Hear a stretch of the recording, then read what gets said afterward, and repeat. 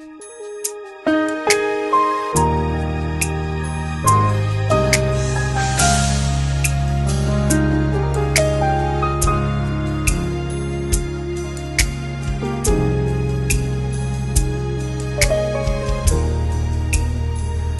God and welcome to this important episode where we are going to be addressing very important questions that centers on Christian marriage and family life. As we go sharing the word of God, we have received correspondence, and some of these correspondence are questions that are bordering on real life situation. And there is a need for us to provide scriptural answer, so that in answering these questions, we felt we should make it public, because there are many Christian homes going through similar situation, so that by the grace of God and the leading of the Holy Spirit, we will be able to produce biblical answer to address this all important subject matter. We have compiled most of these questions. I will read them and provide answers by the grace of God, hoping that this will bless your life. And you may need more clarification from us, then you can contact us and trust God to help you with counseling and covering.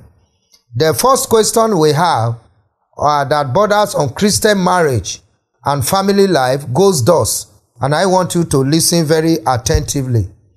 I am married with 3 kids for my husband for 8 years. I have saved money on my own to buy a real estate.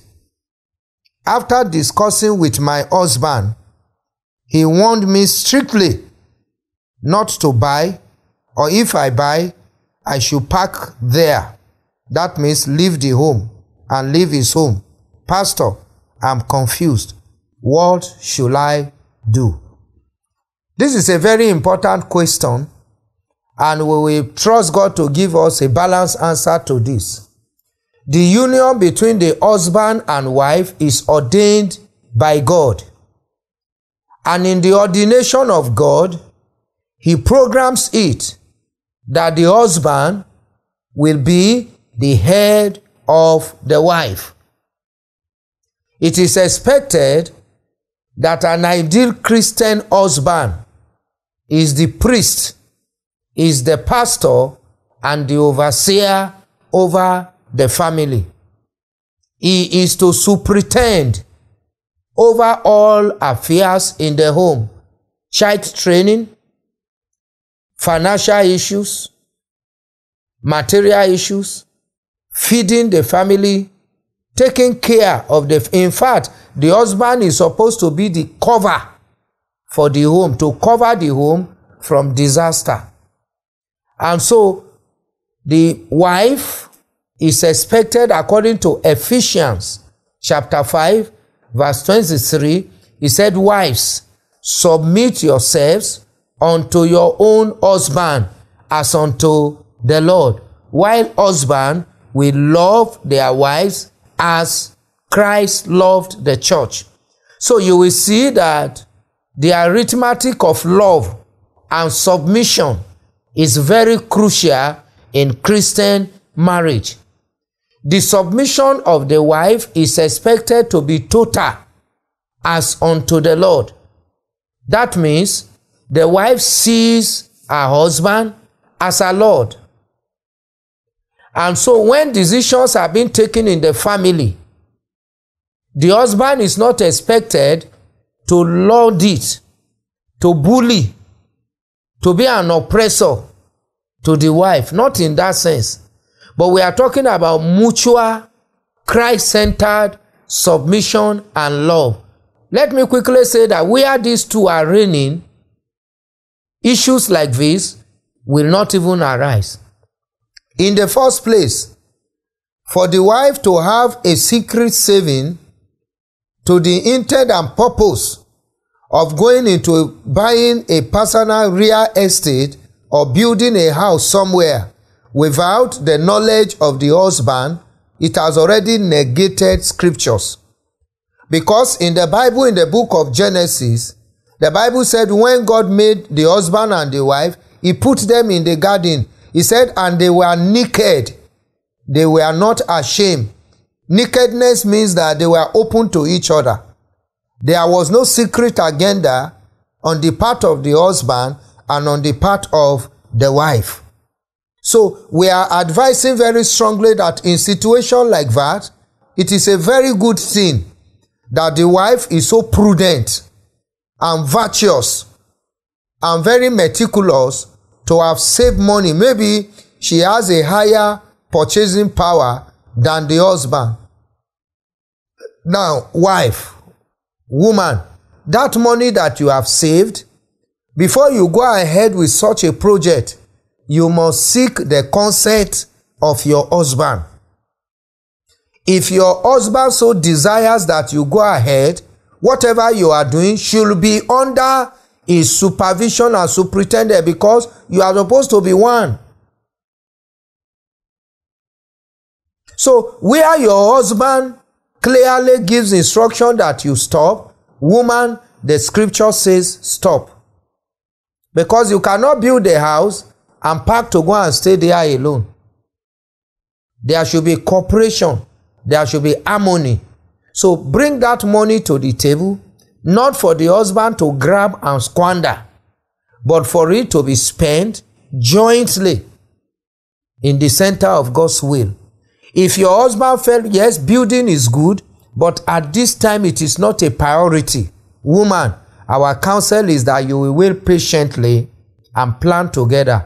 Don't allow building, physical structure, bricks and mortar to bring separation to the institution that God Almighty Himself has created. Now, why will the husband stop the wife from going ahead to purchase a real estate or to build a house?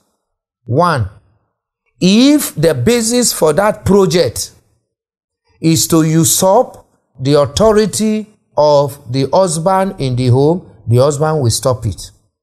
Two, if it is done in secrecy, some will say, I want to surprise my husband. You are surprising your husband. You took loan or cooperative, you bought land. You are surprising your husband. He didn't know. On your own, woman, you got some missiles and workers, you lay foundation, you draw a plan of a building, your husband did not know. Then you finish that project, you now say, my husband, I want to take you somewhere for a surprise. That is not a surprise. It's pure insubordination. An husband may not appreciate that.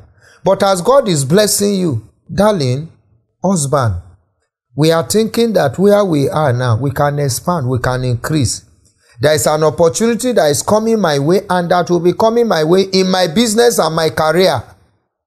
Or in our office where we work, there is staff cooperative. Our office have purchased a large parcel of land, and they want staffs to buy them, and they will be making gradual deduction from our salary. That is a good initiative. You discuss with your husband, take him to that side, agree together. And when you agree, such a project can go on. In fact, as God bless your husband, He will even put more resources there to bring it up. And in that way, it is a family project, not an isolated project. This is how we are to handle issues like this. Where you need more clarification, consult us and you will be counseled properly as to how to manage such situation. But where it gets to a point where the husband is saying, if you go ahead, you will pack out of the house, it means that we are already crossing the red line.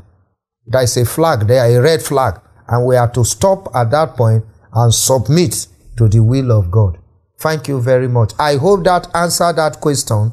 For further clarity, you can contact us and we'll help you with more explanation. Thank you very much. God bless you.